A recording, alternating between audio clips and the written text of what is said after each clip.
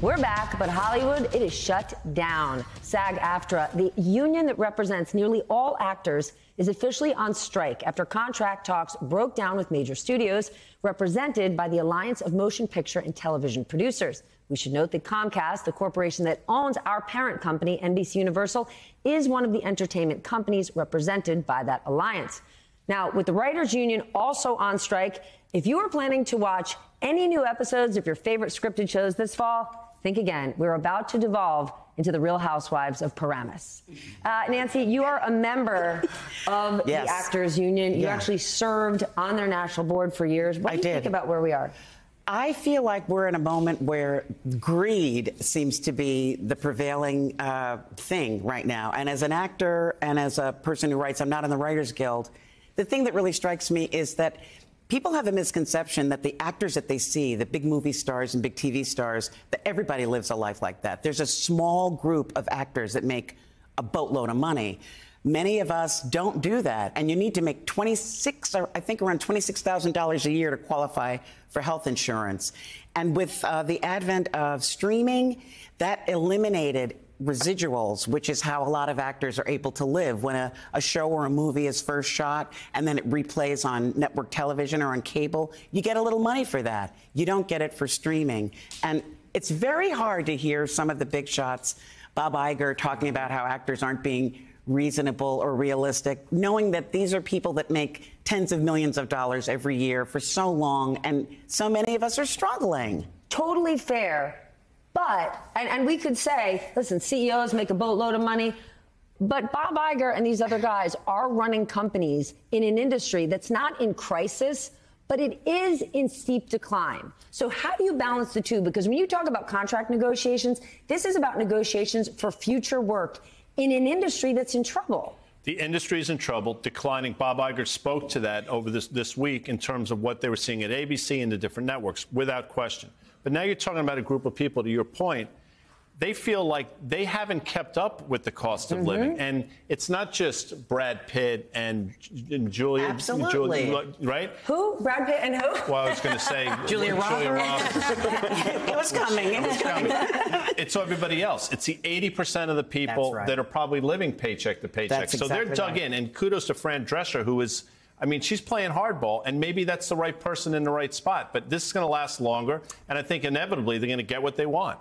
AI is a component here. It's such an important component. Because people don't realize that. This part is really, really interesting. So one of the contract negotiation moments supposedly was that the studios came together and said, okay, here's a groundbreaking AI assignment, idea that we'll come up with. And here's what it is.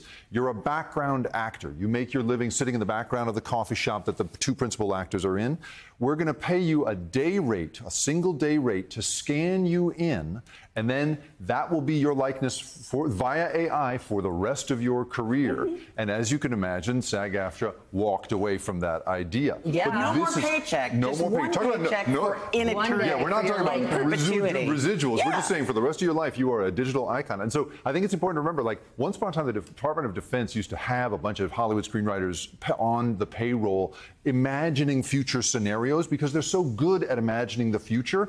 And it turns out they are way out in front of this stuff. They can see what's coming, which is that AI is very quickly going to be able to grab your likeness, grab this and that. And I think it's also important to note that the Directors Guild of America just recently concluded they ratified their 3-year agreement. And specifically in there, it says generative AI, things like ChatGPT and Midjourney, are not allowed to do the work of directors. So they've actually won it. It seems like the writers and the actors are holding out for something similar. Evan, this is the first industry-wide shutdown we have seen in over 60 years. And when an industry shuts down, there are ancillary industries that get hurt, scores of people. What are your thoughts on all this?